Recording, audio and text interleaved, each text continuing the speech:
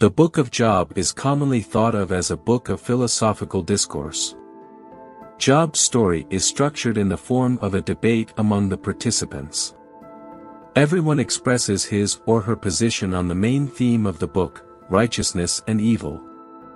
The most important elements in the Book of Job are: 1. Job suffered innocently. And his suffering began after God allowed Satan to test him. 2. Job speaks to God and tries to discover what his sin was. Job prayed to God with an intimate and deep connection, not hiding his troubles and speaking openly to God. If I have sinned, what have I done to you, you who see everything we do? Why have you made me your target? Have I become a burden to you? Job 7 verse 20. 3. Job's wife was the first to tell him that his exhaustion from touring after his bout with illness made it difficult for him to curse God. She said to him, "Are you still maintaining your integrity? Curse God and die." Job 2 verse 9. But Job is angry at her request and continues to believe in God despite all the difficulty and sorrow. 4. After Job prayed for his friends, God restored his greatness and doubled his previous property. Job, who had lost a lot due to Satan's interference with God, gained more after all the attempts to bring him down than he had lost. He is rehabilitated in all aspects of his life, health, family, and finances. God was kind to Job because he was satisfied with his faith in him after all the plagues. 5. Job kept his faith throughout the book. He prayed, struggled, and eventually overcame. He believed in God despite all the lows he had reached, and he did not curse God as his wife had encouraged him to do. Let us return to the perception of reward, which is one of the pillars of the Bible.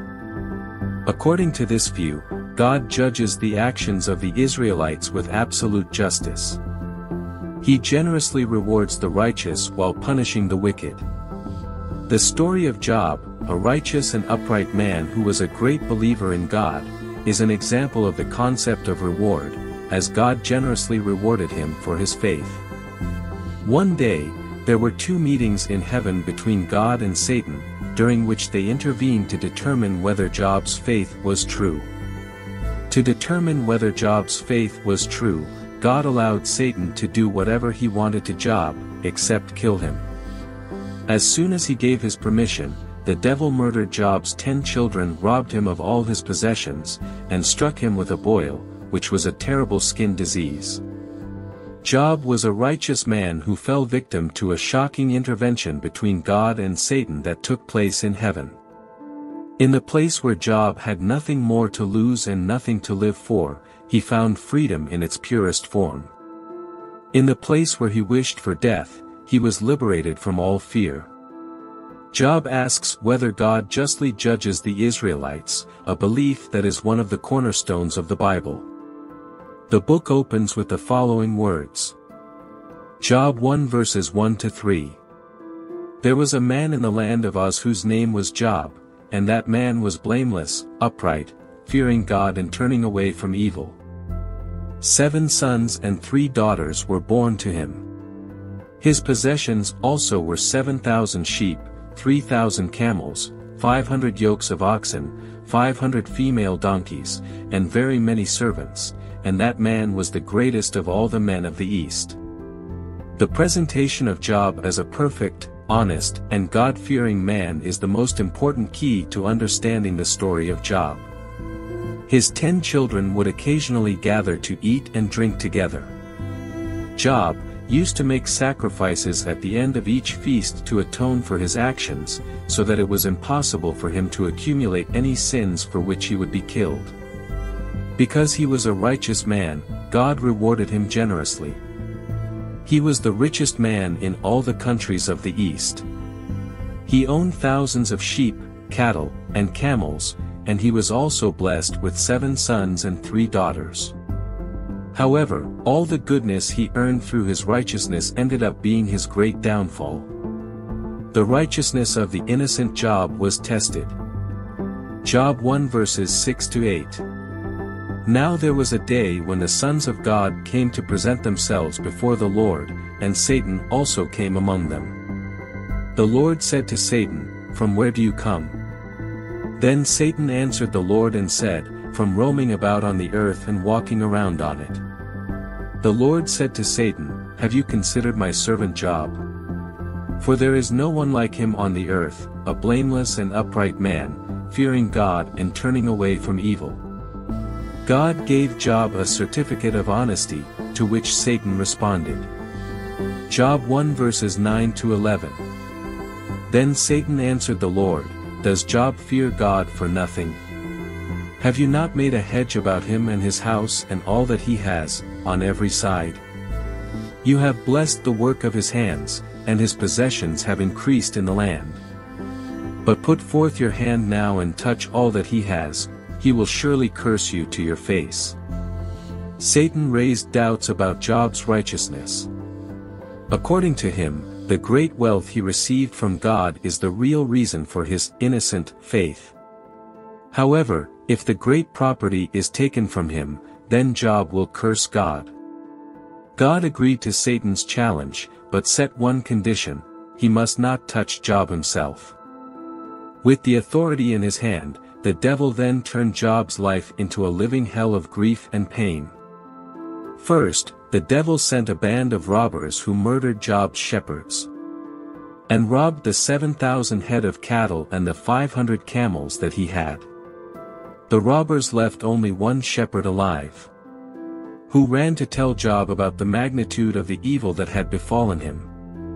The second coming was announced when the fire fell from the sky and killed thousands of sheep and their shepherds, except him. The third messenger came and told Job that the thousands of camels he had were also robbed. While this was being spoken, the fourth herald also arrived to report that a great wind from the desert had brought down the house on the heads of his 10 children, killing them. Job 1 verse 19. When suddenly a mighty wind swept in from the desert and struck the four corners of the house. It collapsed on them and they are dead, and I am the only one who has escaped to tell you. The successive blows made it clear to Job that the meeting with the devil was not a matter of chance, and that God was punishing him for an unknown reason. This evil was not enough to weaken Job's innocent faith, so God and Satan met again. And this time, God asked the devil where he was and what his actions were. And this time he also replied, "Wandering in the land and walking in it." Then, God turned his attention to Job and said, Job 2 verse 3. Then the Lord said to Satan, "Have you considered my servant Job? There is no one on earth like him, he is blameless and upright, a man who fears God and shuns evil. And he still maintains his integrity, though you incited me against him to ruin him without any reason." How is it possible that Satan could incite God to allow such a criminal act that is contrary to natural justice, and injure an innocent person? Job 2 verses 4 to 5. Satan answered the Lord and said, "Skin for skin. Yes, all that a man has he will give for his life. However, put forth your hand now, and touch his bone and his flesh, he will curse you to your face." There is nothing that man loves more than his life and the integrity of his body. However, if God permits Satan to inflict physical harm on Job's body, the poor man will be so tortured that he will eventually surrender and curse God. To this, God replies to Satan. Job 2 verse 6. The Lord said to Satan, "Very well, then, he is in your hands, but you must spare his life." Satan was given permission to do as he pleased with Job, but not to kill him. This means that Job had no way to die and be redeemed from his torment, unless he cursed God. Job 2 verses 7 to 8. Then Satan went out from the presence of the Lord and smote Job with sore boils from the sole of his foot to the crown of his head. And he took a potsherd to scrape himself while he was sitting among the ashes.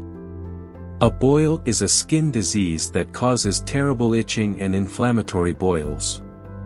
Boil was the 6th of the 10 plagues with which God struck Egypt, and now, to drive Job's mind crazy, Satan inflicted him with the same plague. When his wife saw his terrible suffering, she showed him the way to die and be redeemed from his agony. Job 2 verses 9 to 10. Do you still hold fast your integrity? Curse God and die. But he said to her, You speak as one of the foolish women speaks. Shall we indeed accept good from God and not accept adversity? Job did not sin with his lips and did not curse God. At the same time, he refused to bow his head and would not accept the evil of the decree. In a place where he had nothing more to lose, where death was a blessing and a refuge, he was left with the truth, a pure, clear, and sharp truth.